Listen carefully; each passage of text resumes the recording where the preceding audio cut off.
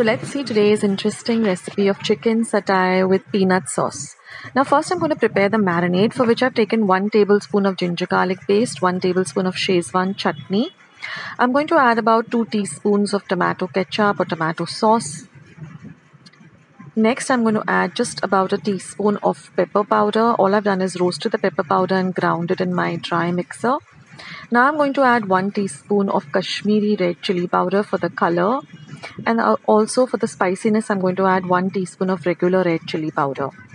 Now I'm going to add 1 teaspoon of soy sauce for the taste as well as the color. And now I'm going to add a little bit of salt, because the soy sauce also has some salt, so just a little bit of salt, and mix all of this.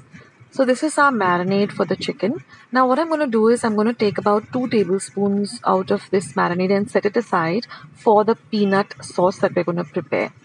So just take about 2 tablespoons and set it aside. Now I've taken 250 grams of chicken, which I've cut up into large cubes, and I'm just going to add this marinade, mix it up really well so all of the chicken pieces are coated, and cover it and keep it for 15 minutes. Now after 15 minutes I'm going to add 4 tablespoons of corn flour and see that it gets nicely it gets spread all over the chicken. And I'm also going to beat up 1 egg, and I'm going to add that too.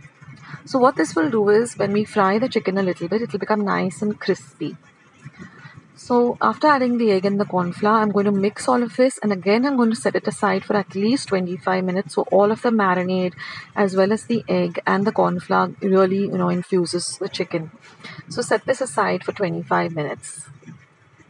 That's very important for the right kind of crispiness that we're looking for.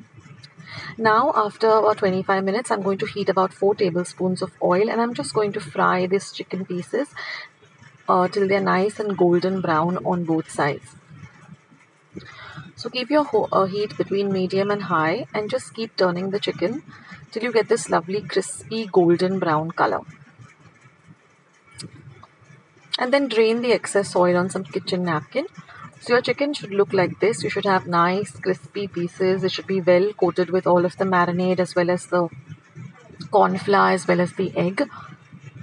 And now in the same pan in which we fried it, there should be at least about 1 teaspoon of oil in it. If there isn't, then just add a little. And we're going to add some diced garlic. Fry the garlic really well. It's about 2 tablespoons of diced garlic. That is about 4 large cloves cut really fine. Fry the garlic till it's, all the rawness goes away. Then I'm going to add 1 teaspoon of Szechuan chutney. Mix the chutney in well with the garlic. So this is going to be like a kind of a sauce only which will coat the chicken. Now I'm going to add half a teaspoon of pepper powder. Next I'm going to add 1 tablespoon of tomato sauce or tomato ketchup, whatever you have at hand. Mix that in well. So this is a really delicious dish, guys, and you'll want to make it all the time. Now I'm going to add half a teaspoon of soy sauce, or 1 teaspoon of soy sauce, or you can adjust it as per your taste. Now I'm going to add half a teaspoon of vinegar for a little bit of tanginess, and mix everything in really well. Oh, the aroma is amazing. And now I'm just going to add about 1/4 cup of water. Now I've prepared a slurry using 1 tablespoon of corn flour to 4 tablespoons of water, and mix that in really well. And I'm going to add this slurry. Now stir it in before you're adding it, because the corn flour tends to settle at the bottom of the the vati or the cup, and then add that. Now what this corn flour slurry will do is it will thicken up this gravy or this coating immediately. So this is like a thick sauce which we're going to put the chicken in. And then I'm going to show you the peanut sauce that goes really well with this chicken satay. So now our sauce is nicely thickened. Keep your gas on a very low flame and just add all the chicken pieces back again. Mix everything really well together so that all of the chicken gets coated with this sauce. Ensure that all the chicken pieces are nicely coated. Now one tip I'd like to give you here is add the chicken to the sauce, just about 5 or 10 minutes before you're going to serve it, and then garnish it with some coriander. That way the chicken will remain nice and crispy. Now we're going to make the peanut sauce. So I've not turned the heat on under the pan. I've taken a saucepan to which I've added 1 cup of peanut powder. Then I'm going to add 1 cup of coconut milk. Now this is just a ready-made coconut milk. I've just added the powder to some hot water, or you can use actual coconut milk. Now I'm adding 1 teaspoon of brown sugar. If you don't have brown sugar, you can use regular sugar. The brown sugar adds a little bit of an extra taste to it. Now this is the marinade that we had kept aside. Just add that too. Now I'll leave a link of how I prepare peanut powder at home.